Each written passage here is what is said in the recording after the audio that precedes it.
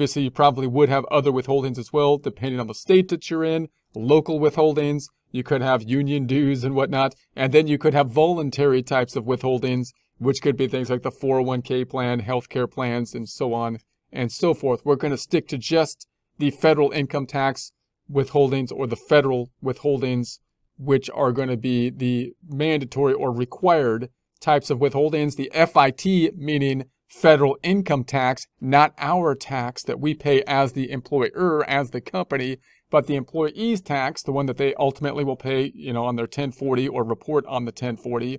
But we're going to be doing the withholding for them for that. That tax is a progressive tax, quite a complex tax, so we can't just do a flat calculation for it. We'd have to use the W-4, and then the W-4 would tell us all the stuff. They would be based on the marital status and so on, and extra exemptions and whatnot. Then we'd have to use a table to figure it out, and software is quite useful with regards to the FIT, given the fact that it is quite complicated. So we're not gonna get into the detail on that. I'm just gonna say it was 720.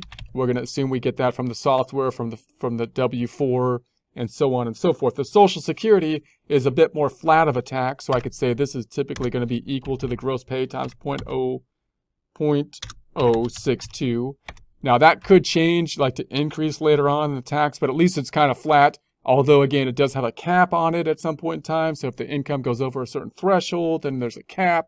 So it does get quite complicated. Payroll also gets quite complicated due to the fact that you have to report this on a period by period basis, as well as a year to date basis on the pay stub. You also have the reporting requirements